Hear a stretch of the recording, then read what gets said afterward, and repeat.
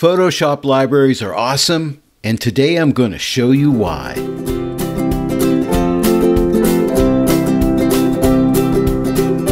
Hello everyone, and welcome to The Joy of Editing with Dave Kelly. I'm excited about this episode. I want to really show you how Photoshop libraries can really help you to speed up your workflow, especially when you're working with adjustment layers. By the way, I'm working with the latest update of Photoshop. This is version 22.5.1, just in case you're wondering. And as you can see, I have my library module opened up here. If yours isn't opened up, just come up the window and make sure you have libraries checked on. Okay, that's very important, or you won't see the icon. So just, open up that icon and that'll take you to your libraries. Right now, I have this folder called Adjustments opened up, but you see right here, this arrow, just click on this and this will take you back to all your different libraries, okay? To create a new library, all you have to do is click this plus, and then just simply give your new library a name. Now, I've already named my library Adjustments, so I won't add a new library. I'm just going to simply cancel out of this. And as you see here, there's my adjustment library. Now, these are the recent libraries that you've worked with, and down here are all your libraries. Okay, so I'm just going to click on Adjustments, and that'll open up my Adjustments library. Inside this adjustments library, you'll notice I have three different groups, one called black and white, one color grading, and one called LUTs. And then I have a section here called not grouped, and I'm going to show you how you can put things in groups. Groups are a great way of keeping things organized. Let me go ahead and take these two adjustments, medium contrast and slight contrast. I'm going to select both. I'm going to click the first one and Command or Control click the second one. They're both selected, and you see this folder icon, give it a click, and then just name your group. I'm going to call this contrast because I'm going to put contrast adjustments in here. Okay, so now it's called contrast, and you'll notice I have medium contrast and slight contrast, but I would like slight contrast to be on top, so if I click this and drag it, I can drag it up and put it above there. So now I have slight contrast and medium contrast. So things that are in groups can be rearranged just by dragging them around, which is really nice. I haven't showed you yet how to use these, but first off, let me make an adjustment, and I'm going to show you how to put the adjustment in the group, and then I'll show you how we can use it. Right now, I have a slight contrast adjustment, a medium, so how about we make a strong contrast adjustment? So what I'm going to do is just come to my adjustment layers and grab a curves adjustment layer, and I'm going to simply make a strong curves adjustment here, a contrast adjustment. Okay, maybe something like this, a very strong adjustment. Now, here's a tip for you. Go ahead and rename this curves 1 to strong contrast. I recommend that you really rename your adjustments before you drag them into your library because it helps you keep things organized. You can rename things after you get them into library, but I find it's easier to just rename them first. Now, all I need to do is click this, left click with my mouse and hold that down and drag it into this contrast group. Now, you see how I can move it anywhere and position it anywhere I want inside this group? But it's strong, so I'm going to place it under medium. And just like that, it is in there. That was simple, right? Now, how do I use these adjustments? Well, let me show you. Let's get rid of this adjustment first. So I'm just going to go ahead and delete it. And let's say I want to grab a contrast adjustment from my libraries panel. Okay, so make sure your libraries panel is open. If it's not, open it. And it's going to be inside this group called contrast. And say I want to add a medium contrast to this. One way I can do it is make sure I'm hovering over medium contrast, right click and click on place layers.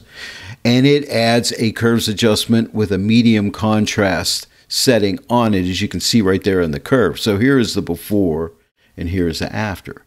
That's one way of doing it. Let me go ahead and delete this layer and I'll show you another way.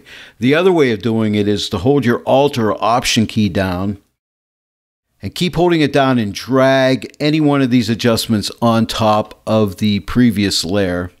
And it adds it that way as well. So here's the before and here's the after. So there's my curves adjustment. And if I felt that was too strong, I can shut this eye off and let me just hold my Alt key down and drag slight contrast above that layer. And now here's a slight contrast adjustment before and after. But can you see the power here? Now that just doesn't work for curves. You can bring any one of these adjustments over here. Color balance adjustments, gradient maps, whatever you want can be saved in libraries, and that will really speed up your workflow. And I'll show you some more examples here. I love color grading my images, and lookup tables are great for doing that. So let's come and add a lookup table adjustment or a color lookup. So click this.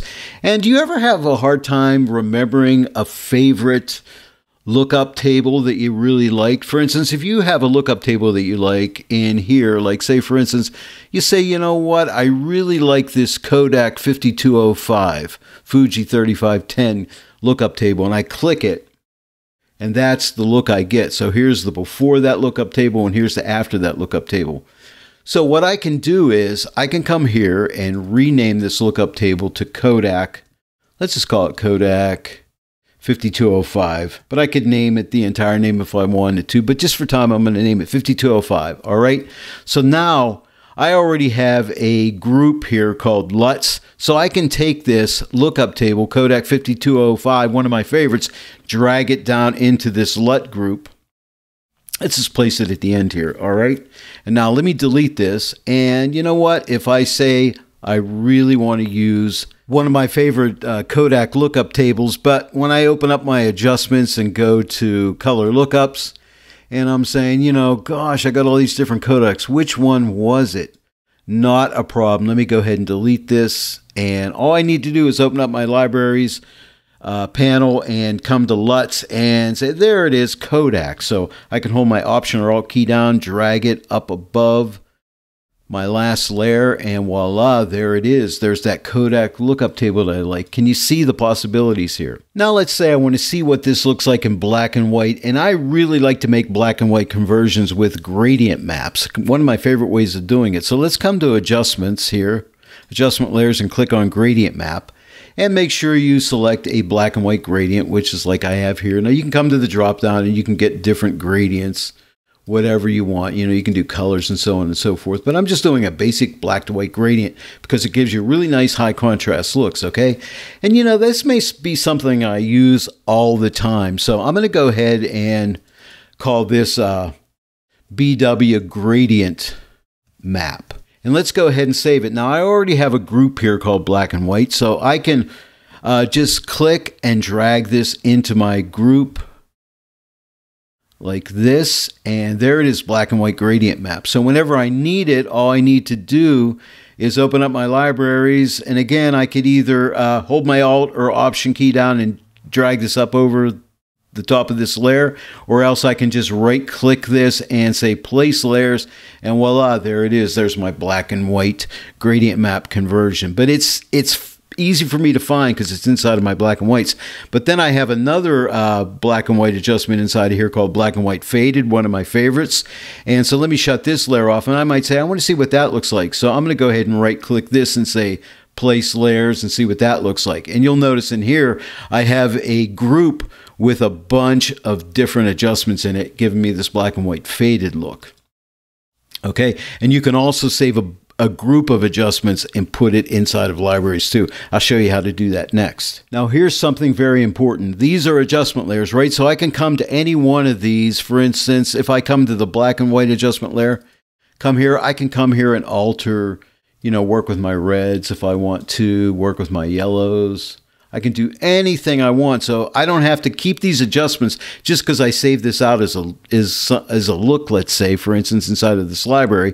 I still could come and alter things if I want to. For instance, I can come to curves and give myself a little more contrast if I want, or whatever I want to do, or pull up my highlights a little bit more. It's endless what you can do here. So just because you've used one of these adjustments doesn't mean you can't alter them or change them. I'm going to go ahead and get rid of all these adjustments. So I'm going to click on the black and white faded group and hold my Shift key down and click on medium contrast. That selects everything, and click on my trash can.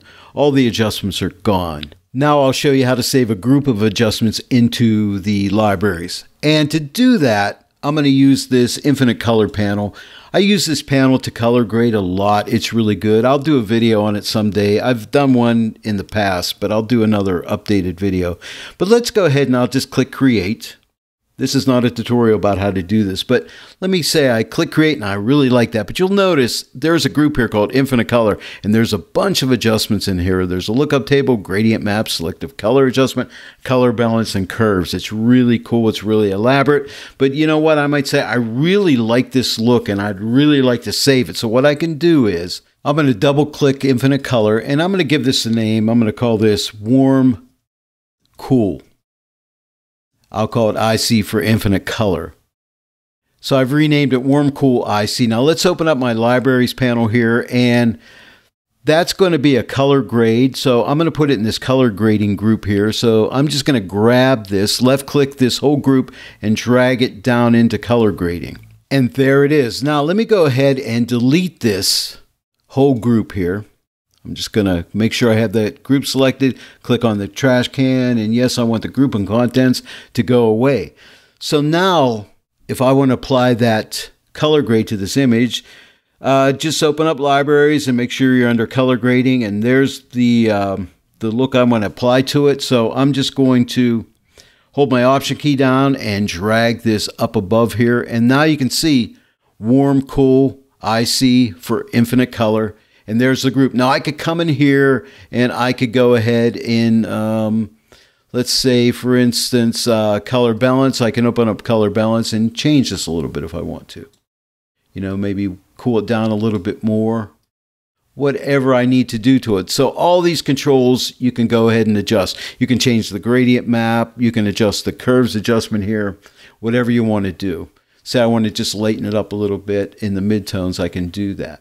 Or darken the midtones down a little bit. Whatever you want to do, it's totally up to you. But yes, you can save groups inside of libraries, which is very powerful. The other cool thing about libraries, it's a Creative Cloud feature, so you can use this on several different computers working with Photoshop, and those libraries are available to you, so that is really a great added bonus. Well, there it is, everyone. Photoshop libraries, they can really help you to speed up your workflow, so give them a try.